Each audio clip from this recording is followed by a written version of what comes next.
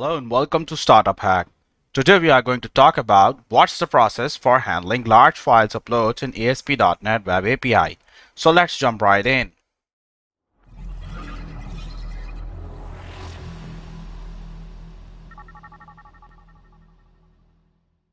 Make sure to check out the link down below because we always provide the code samples that you can pull down and follow along so you can see in our project. Do you want to earn $100,000 a year? Do you want to become a software developer within just 3 months?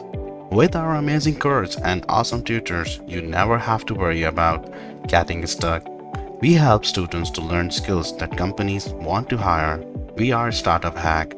Don't forget to subscribe our channel. So let's get started. Right. Before you're uploading large files on ASP.NET Web API, so for this you have to choose the right strategies. So choosing the appropriate strategy for handling large file uploads is crucial. So two common approaches are direct uploads or chunked uploads.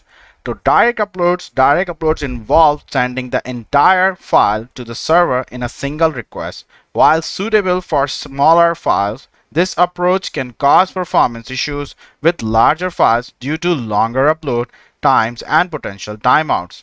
So chunk uploads involve breaking the large file into smaller chunks and sending them sequentially to the server. This approach provides several benefits like resumable uploads, lower impact, progress tracking.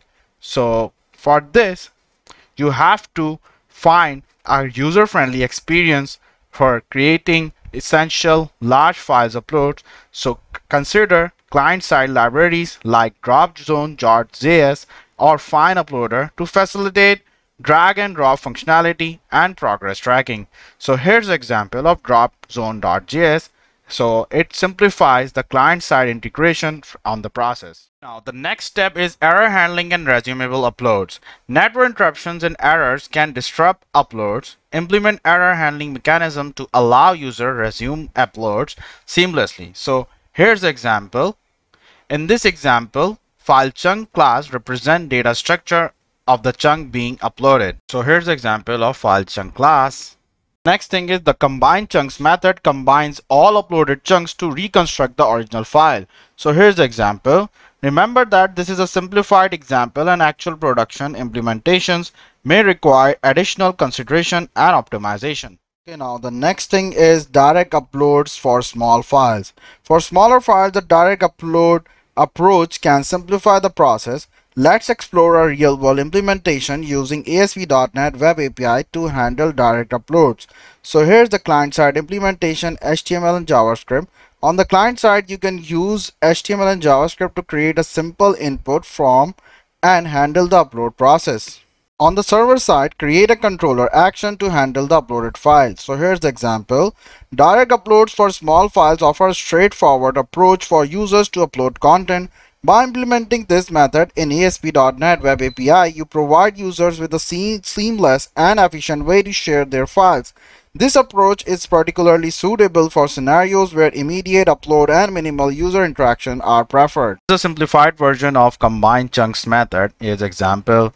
By implementing chunks upload for large files in ASP.NET Web API, you ensure a reliable and user-friendly upload experience. User can seamlessly upload even the largest file with the ability to resume uploads in case of interruption.